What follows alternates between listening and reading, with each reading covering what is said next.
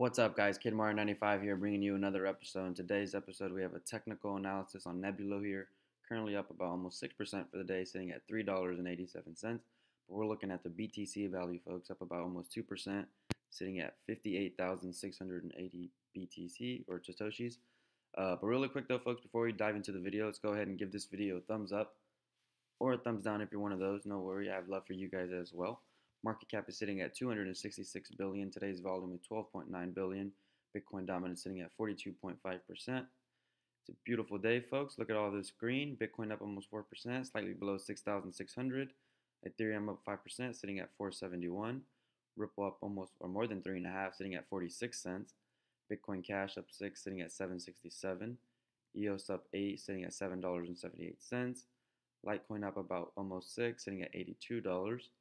Lumen's up 5, sitting at 22 cents. Cardano up 6, sitting at 15 cents. IOTA up 7 at $1.06. Big winners today. 10x up, geez, 57%. Nice. Ken up about 17. MCO up about 16 as well. And Power Ledger up about 13. DigiBuy up 9. Nebulous up 9. Who are the big losers today? VeChain below $2. Redcoin only up 2. I'm thinking about buying VeChain.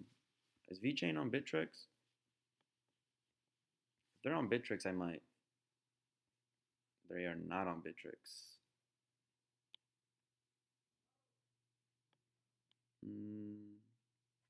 They are not on Bittrex, but that's alright.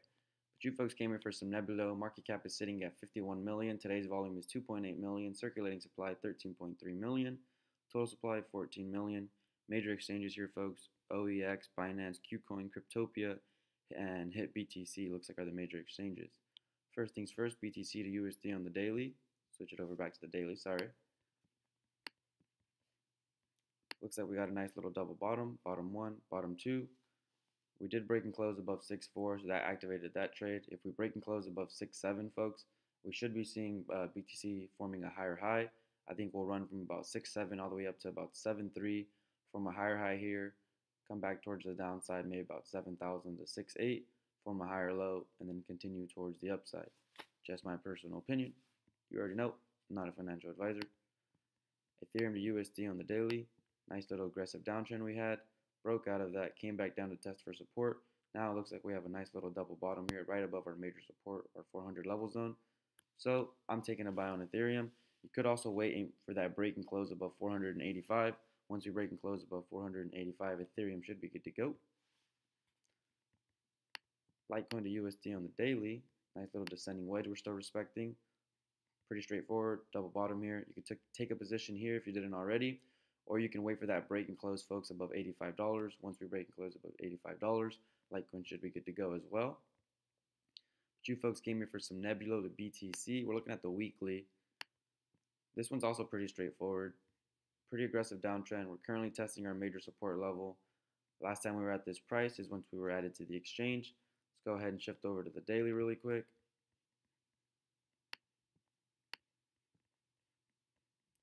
Double bottom already starting to form. So I think Neblio is actually really going to pop off really just like crazy. Its next resistance isn't until about 10,000 Satoshis, and we're currently sitting at about 5,000. So this is just my personal analysis. Remember, this is all subjective. Some people will agree. Some people may disagree. But Neblio looks like it's a great buy here for 2018. Looks like we've already reached our bottoms. Where do I see this coin going here in 2018 and 2019? Where are my horizontal lines? Currently sitting at about 5,000. I think we easily can come up to about 30,000 Satoshis by the end of 2018. If not by the end of 2018, I would probably say 2 to 3 months into 2019. Just my personal opinion, not a financial advisor. But that's pretty much it for today's video, guys. Don't forget to re-steam, upvote, keep commenting down below what kind of coins you guys are trying to see. If you guys are on YouTube, make sure you guys are subscribed. You have post notifications turned on. I do post a new video every single day. Other than that, thanks for watching. Take it easy. Peace.